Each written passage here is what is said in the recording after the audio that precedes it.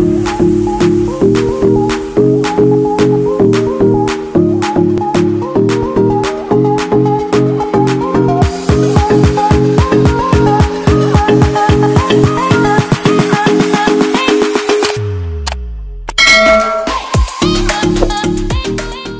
guys, and welcome back to my channel. This is episode number, I haven't even got enough fingers, 11 of the Glaciated Landscapes and Change series over here on my channel. If you haven't seen the rest of them, I'll link the playlist up here.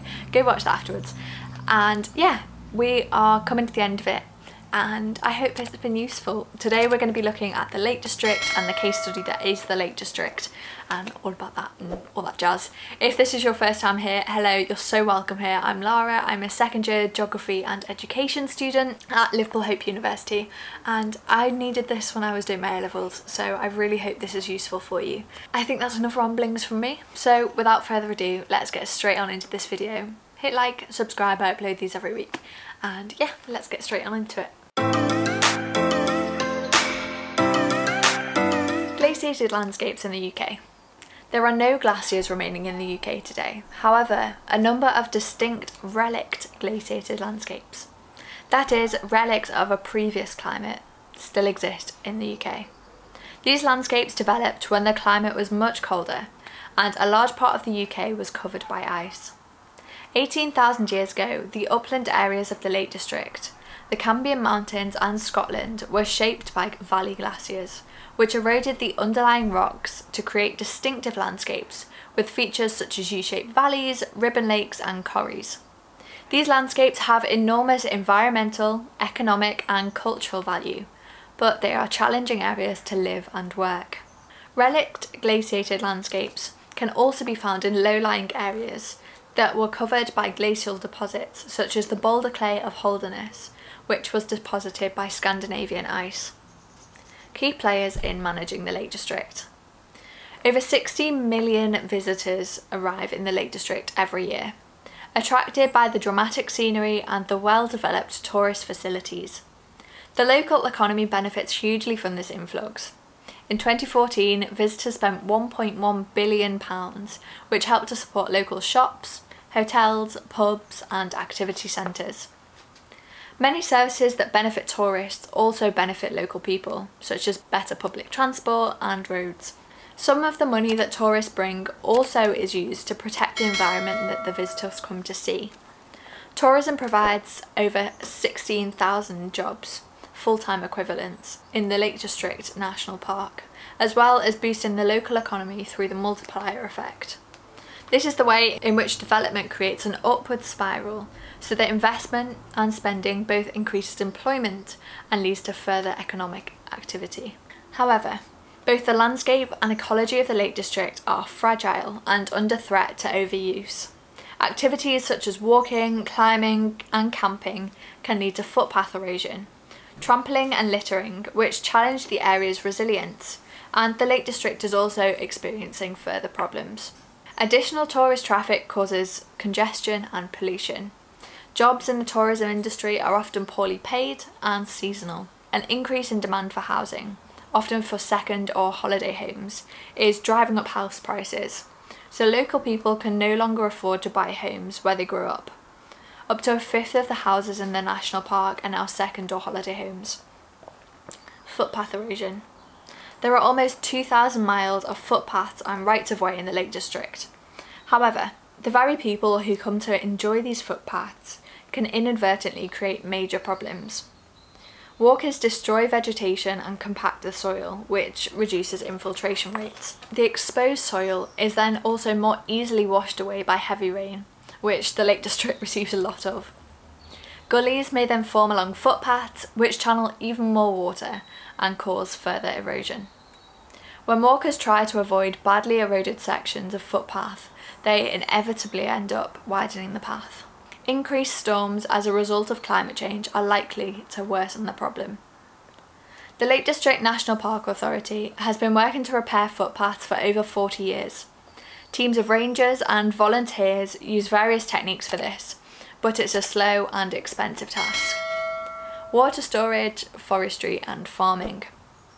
Tourism is particularly important to the Lake District's economy. but the area also has other important uses, including farming, water storage and forestry. Farming. Langdale in the Lake District is typical of the landscapes that tourists come to see. This landscape is dominated by farming. The trend is towards fewer and larger hill farms. There has also been an increase in the number of the smallest holdings. Water storage and forestry. Thirlmere lies between Keswick and Grasmere. The dam at the northern end was constructed by Manchester Corporation in the late 19th century to provide water for the city's expanding population. Before the reservoir was built, this glacial valley contained two small towns, a small hamlet with a pub. Creating a reservoir submerged the towns and the settlement. A 96-mile aqueduct, first connected in 1894, was built to carry water from Thirlmere to Manchester. This aqueduct is still in use today, but now also carries water from Haweswater, which was turned into a reservoir in 1935. The land surrounding Thirlmere is forested. This reduces soil erosion, which could cause siltation of the reservoir, and also generates income from selling the timber. The reservoir and its surrounding forests are both managed by United Utilities, who are responsible for looking after the wildlife and protecting the reservoir from pollution. The Lake District and climate change. It is likely that climate change will mean hotter, drier summers, warmer, wetter winters, and more extreme weather events in the UK. Like the storms that caused the extensive flooding in Cumbria in 2009 and 2015. Climate change now threatens the Lake District's unique landscape and fragile ecosystem. Some of the likely impacts are the loss of indigenous plant and animal species, particularly those at the edge of their range, such as the mountain ringlet butterfly, an increase in non-native species which could affect food chains, the gradual movement of habitats from lower to higher altitudes, making those higher altitudes smaller and more vulnerable, an increase in insect species, such as the midge, which can infect cattle with blue tongue disease, seen for the first time in Britain in 2007. The heavy rain will wash away more soil and farm chemicals into the lake, causing siltation and eutrophication, whatever that is. On the fells will dry out in the warmer summers, releasing more stored carbon, and the dry moorland will also be more prone to fires. That the forest will be at greater risk from damage and gales in the winter and forest fires in the summer, and that the roads and properties will be damaged by winter floods. Key players in managing for the future. In 1951, the Lake District was designated as one of England's first national parks. The LDNPA is responsible for managing the area, but only owns a tiny proportion of the land, 3.9%.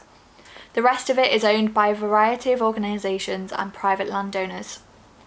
The Lake District National Park Partnership was formed in 2006 to give organisations involved in the park more say in its management. 25 organisations or stakeholders are involved, which represent the public, private, community and voluntary sectors.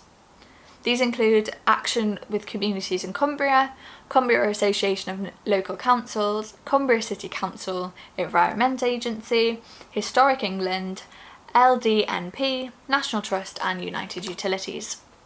Tackling climate change. In 2008, the Low Carbon Lake District initiative was launched. It is a programme to tackle climate change and is working with local businesses and communities and other agencies to reduce greenhouse gases. This is a form of mitigation, and prepare the impacts of climate change, which is an adaptation strategy. Work to create low carbon Lake District includes the following initiatives. Using a low carbon budget, which means that carbon emissions from the local area works to meet reduction targets. Go Lakes travel programme with the aim of transforming how visitors get to and travel around the central and southern Lake District. Planning policies to make the highest energy efficient standards and integrate low carbon energy generation where possible. The vision for 2030. The Lake District National Park's partnership vision for 2030 is spelled out. The Lake District National Park is focused on the future. Strategies cover everything from biodiversity, water quality, farming, skills, training, to employment, housing, transport and tourism. This is what it says. The Lake District National Park will be an inspirational example of sustainable development in action. It'll be a place where a prosperous economy, world-class visitor experiences and vibrant communities all come together to sustain a spectacular landscape. Its wildlife and cultural heritage, local people, visitors and the many organisations working in the Lake District, or who have a contribution to make it, must be uniting in achieving this. And that is the end of this video. I hope you enjoyed it. I hope you learned something. If you did, please like, comment down below what you learned, subscribe while you're down there, and I'll link the other playlists up here with all the rest of the geography series in there, so you can go and check that out. I hope you enjoyed it. Please share with someone who you thought was useful, who you think this might be useful for, and I will see you same time, same place, Monday 4:30 p.m. next week. Bye guys.